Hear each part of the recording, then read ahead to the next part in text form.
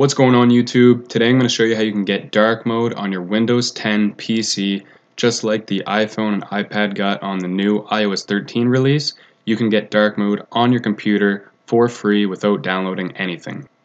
So dark mode is actually built into the Windows operating system, so it's an extremely easy process to turn on. All you have to do is right click anywhere on your open space of your desktop and click on Personalize.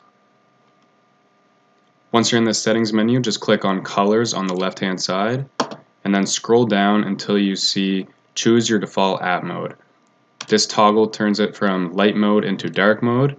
Light mode is on by default, and by clicking this one button of dark mode you can change all of your apps ordered to the dark mode, including your Google Chrome browser, your settings apps and other built-in apps that come with Windows, and also your file explorer, as you can see here. So just by clicking the dark mode, all of these three change to dark mode, and this can protect your eyes, it can save battery by not having as bright of colors on your screen, and it makes your device look much cooler. So if you learned something new in this video, click the like button below and subscribe.